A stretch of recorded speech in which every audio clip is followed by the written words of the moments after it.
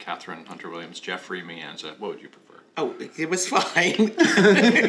All three names. We can use them in any combination. All right, anyway, Yeah. I'm going to start over again. So we got together a year ago and invited some folks from Mentally Healthy Norfolk. I'd reached out to John Roars, and he introduced me to a lot of the partners we've been working with since then to cultivate the community conversation around Every Brilliant Thing. And just this week, we then invited a lot of that group back in a wider group of mental health professionals to continue this conversation. And it was a really remarkable early rehearsal run. I've never had a designer run before that had that many people there. But also just and in this play, the audience is a part of the action in such a deep way. Actually having an audience that didn't know the piece, that was coming to it with fresh eyes, it was a really different experience in terms of the way it was being perceived in the room. I watched Jeff's run, Jeff watched my run.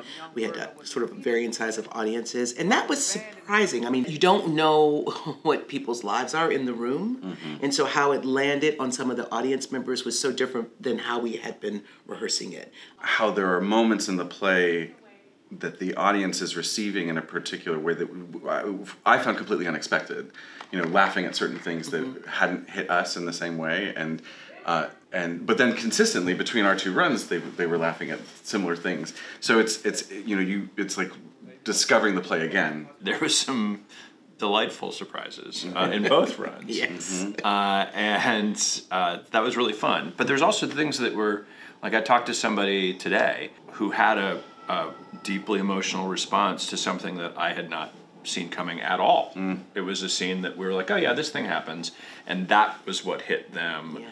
But I think the thing that's beautiful about the play is it has so much humor. It has so much joy that it doesn't leave you in those places. Yeah. And as an artist, what a great experience to not only be thinking about, the piece and the words, but then also sort of, the logistics of, where are people and how's the room shaped, and being open to receiving what you're getting in the moment, which is what we do, right? I mean, that's what we train to do, but it allows a beautiful experience, I think, both for the audience and for the artist. Yeah.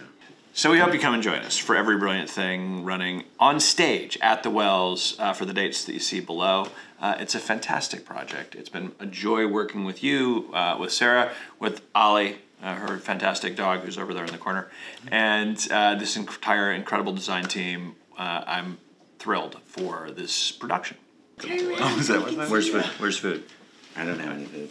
Hello, you little. You're not little.